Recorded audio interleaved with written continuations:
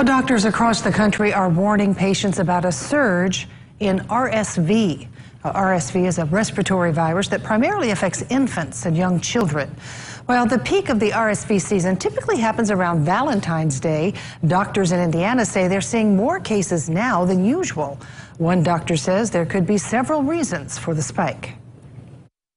It's thought that perhaps with all of our COVID isolation, the masks, the social distancing, kids staying home and out of daycare, that for almost a year or year and a half during that period of time, young children were not exposed to RSV virus.